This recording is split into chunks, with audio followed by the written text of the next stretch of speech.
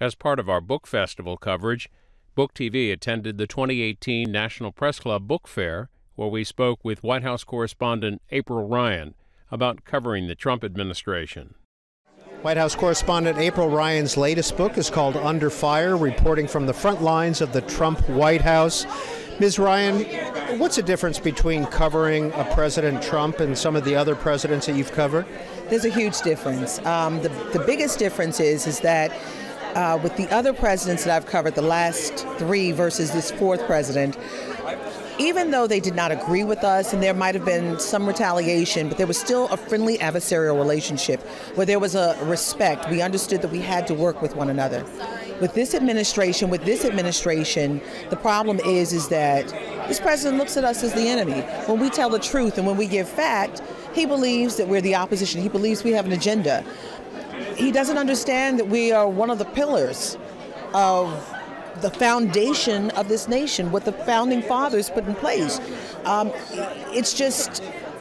It's an awkward, painful, deadly time for reporters in this administration compared to the prior administrations that I've covered.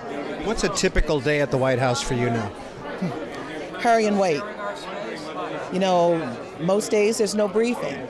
The president may talk. You wait for him to speak. You wait for him to take your question or not take your question. It's a different day.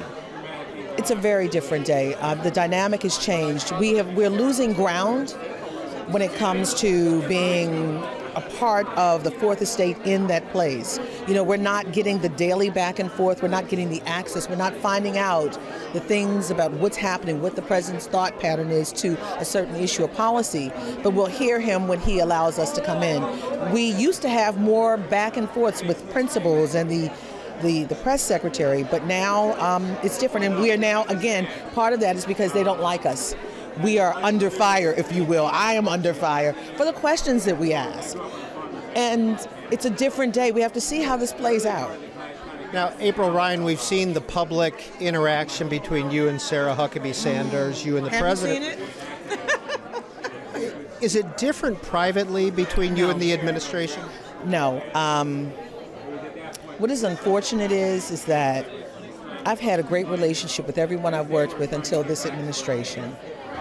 We tried to reset, but as long as Sarah Huckabee Sanders is performing for an audience of one, her boss, her daddy boss I call, the President of the United States, she will never have a kind word to say to me or a friendly way to treat me, friendly adversarial way to treat me in that room or in that building. It's bad. It's really bad. And what I try to do is just keep my head up and do my job. It's not about me. It's about the story. It's about the issue. It's not about me. Your first book was The Presidency in Black and White. This one's called Under Fire. Similarities or differences between the two books? Big differences. This book was tougher to write because it's about me. And as a journalist, you're not supposed to be the story. And I had to take you inside to the fights, the real fights, the arguments, the name calling, the back and forth, why they put me on a blacklist, why they don't like me. I had to tell you, I brought you inside. I took the veil off the mystery about the White House, bringing you in from my straw hole's view as a reporter who's covered that place for 21 years and 4 presidents, of what is different now. The danger, how it all started, and just the difference of this atmosphere versus atmospheres of years ago. And it's my story. It's truth. It's truth. And it was painful. It took me it was hard to write this. The other books, the first book, I let people talk and tell their story. Everyone has a story, but I don't like telling my own because I'm reporting on other people. And it was tough. Now, your life has changed quite a bit since the Trump administration came into office. You're regular on CNN now. You've been a lot more public. Well, see, and I'm glad you brought that up. You know, Sean Spicer and Sarah, the president, and even Steve Bannon have said, you know, oh, you're huge now because of us. No, I was always there. And people want to say that I did this. No, you put the spotlight on me by telling me stop shaking my head when I didn't shake my head. You put the spotlight on me when you told me to get the CBC together for a meeting. I didn't do that. You did that. So I've been doing this for a long time. I've been out there. And when it comes to CNN, we have been talking. There were things going on prior to, so it just kind of happened at the same time. But this president did not make me. I am Baltimore made. I am Morgan State made. I am April made. I was just prepared for the times. Presidents Clinton, W. Bush, Obama, and Trump. One story from each. One story, Bill Clinton, the Race Initiative. The soul food dinner that I put together with black journalists and Bill Clinton talking about race. George W. Bush, there are two stories. I toured the gallery, the Corcoran Art Gallery across the street from the White House. We walked with the First Lady Laura Bush, and we toured the Gee's Bend quilt exhibit. And we watched the primitively crafted quilts, viewed them. And in that space, we saw a quilt that said vote. And we saw these elderly women who still felt the stain of slavery, oppression, Jim Crow. And they encircled the then First Lady and just raised their hands screaming, "Thank you, Jesus," and started to cry.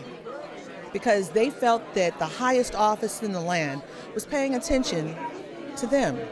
And George W. Bush, I've got so much to talk. We had a great conversation all the time about issues of race.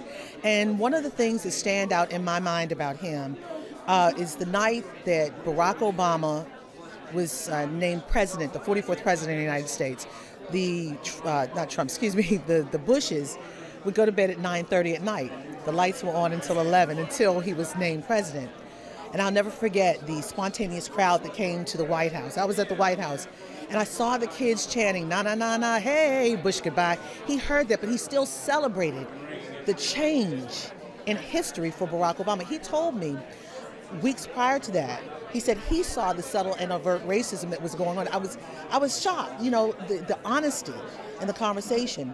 And I'll never forget the day that Barack Obama, the day after he was elected, and the president marked history from the Rose Garden. He was in the Oval Office very upset. And I don't know what was going on. He was pacing back and forth. And we were waiting for him to come out. We were in the Rose Garden. And he had Steve Hadley and others in the office. And then all of a sudden, he was very angry. He turned to the French doors and saw me. And he stopped. And he raised the roof. And we both laughed. It just changed the atmosphere in that room. And now a story, this president. What about President Obama? President Obama. What's a good story about President Obama? Traveling to Africa with him. Doing the interview with him on Air Force One. And I don't tell this story a lot, and it's not about politics or policy. This is the personal thing. When he was leaving office, he and Michelle Obama were leaving the White House. They granted my two daughters a personal audience with them to say goodbye. And that was special. And it was touching for me. It's not about politics, it's not about policy. My children saw themselves in these two historic persons in this White House. And now to President Trump. What do I think about the most? The thing that I think about him is, can you get the CBC together? I think about why I'm in the center of the fire for them because of Omarosa, who's now gone. The residue still lingers. And I think about a day that still bothers me.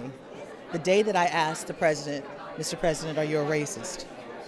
January 2018. And now we're the latter part of 2018, and people are calling it out.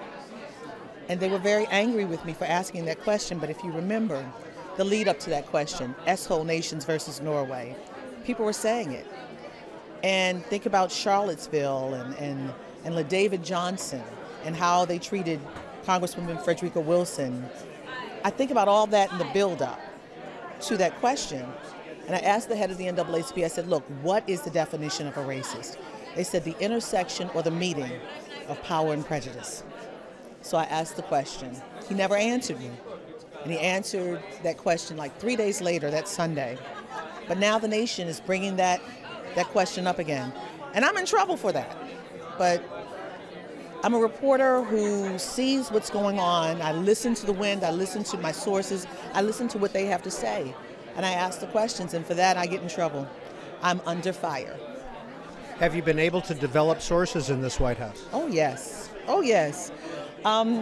It's interesting. I have great Republican sources. I call them whistleblowers. They give me good, credible information. I mean, if I can't be so bad, Steve Bannon wanted to have 2 hours with me in his home.